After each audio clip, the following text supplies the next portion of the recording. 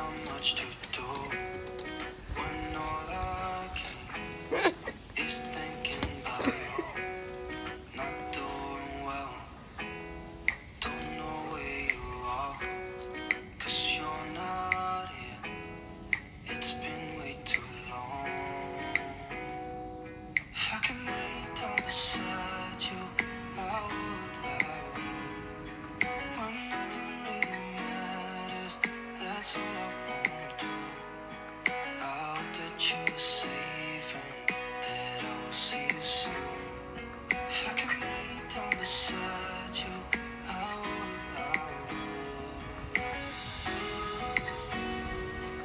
I would.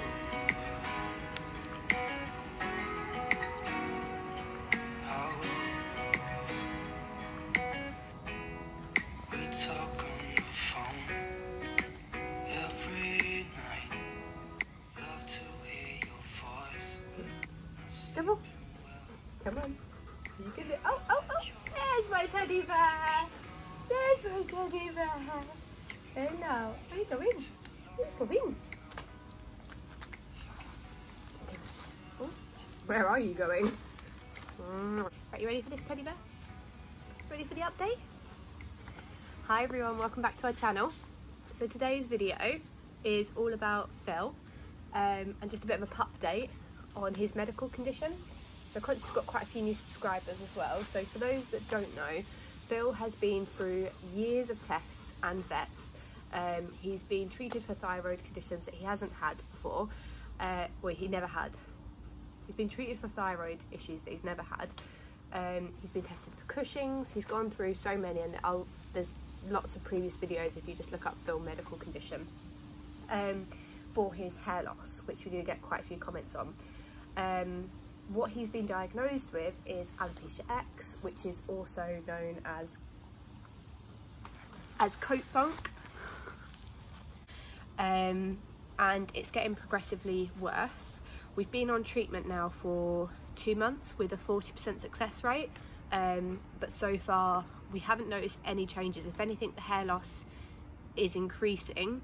There are bits that are coming back where he's had biopsies, because where the biopsy was, new skin has generated. So little bits of fluff are coming back, but that's only where the biopsies were. There's not any new hair growth anywhere else. And we don't know if the medication perhaps is helping to slow the progression down, so we don't really want to stop, but we're not sure if we want to increase the dosage. Apparently that is an option for us, but the side effect can be drowsiness, so we're just trying to talk to a couple of other Malamute owners that have the same condition and see what limit they've gone to, because fundamentally this is cosmetic. It no longer bothers him. He used to have quite itchy skin, which was my biggest concern.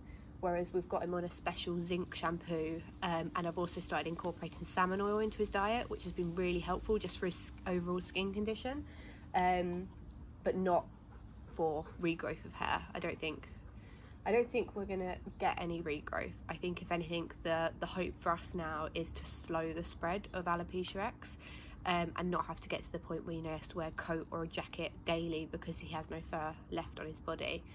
And we have seen some alarming photos of other Malamutes with this condition, more 12-14 years old Malamutes with this condition, as opposed to Phil, who's 7.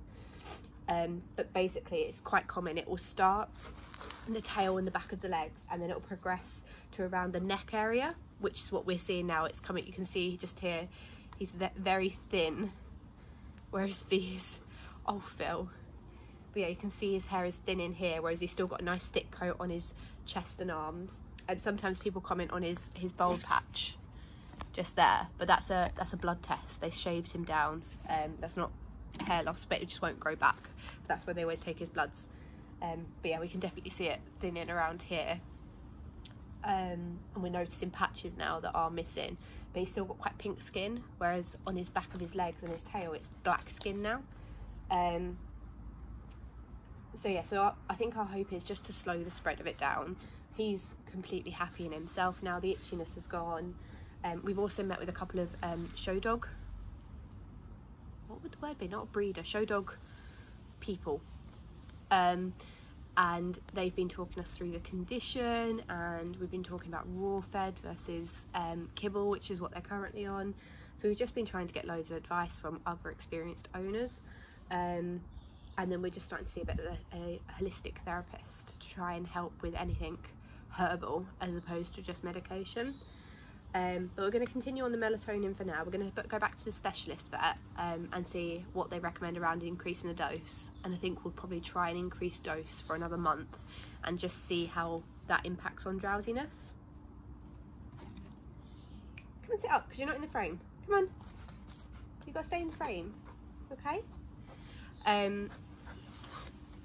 Yeah, so we're going to go back to the specialist and just talk about perhaps increasing it once and seeing if that has any impact. If it does have on drowsiness, then I don't think it's worth it, because fundamentally it is a cosmetic issue, and I don't want to make him sleepy all the time to fix something that is cosmetic. But if it does slow the spread down, then that's what we're aiming for at the moment. But otherwise, he is a big teddy bear. You still are a teddy bear, aren't you? And the main thing is he's happy in himself. Yes, yes. So the main reason for this video is because we've been getting quite a few comments recently about how Phil's been losing weight. Some say it's a good thing, some say it's a bad thing. It depends on the person, but he's not losing any weight. We have weighed him. I will do a weigh-in video soon. He's losing fur, not weight, so it's just that, especially around the front of him, the fluff is going, so he's looking a bit skinnier, but he's not lost any weight. So I don't want anyone to have any cause for concern for Phil and his weight loss. He's perfectly proportioned. Nico has some weight to lose, but Phil is perfectly proportioned, but he is losing fluff, so he's starting to look skinnier because obviously his coat's disappearing, hopefully at a slow rate. Yeah. So what I'm going to do is I'm going to do a pop-up just over here of other Malamutes with this condition and what it could get to and what we're trying to prevent for as long as possible. But these Malamutes are a lot older than Phil. They're 10, 12-ish age. Phil's 7 at the moment. He'll be 8 in April, 7.5 years. So hopefully we've got a long way to go before we get to that stage. But if we get to that stage, that's fine. We'll be buying all the jumpers and all the coats and anything that he needs as a fur replacement. We can get you a fur coat, like a human fur coat instead. I bet we could. I bet we could. Not real fur. Not real fur. Faux fur. We're a faux fur family. But yeah, thank you guys so much for watching. If you do have any questions, if you have a dog that you think is going through this, we've been through all the thyroid tests that you can go to at every level. There's so many different ones, so many different kidney function tests, Cushing's tests. What else have we done? We've done zinc deficiency. We did that a couple of years ago. It's taken a long time to get to this diagnosis. So if you do need any help or advice or talk about our journey, then just leave a comment below and we'll do our best to help you. We just wish we'd had a video somewhat like this 5 years ago when, well, not 5 years ago, it wasn't 5, 3 years ago when Phil started losing his fluff. But yeah, thank you guys so much for watching and we'll see you all soon. Say bye, Phil. Say bye. Bye. Bye. Ow. Ow. You're cheeky. Bye, everyone.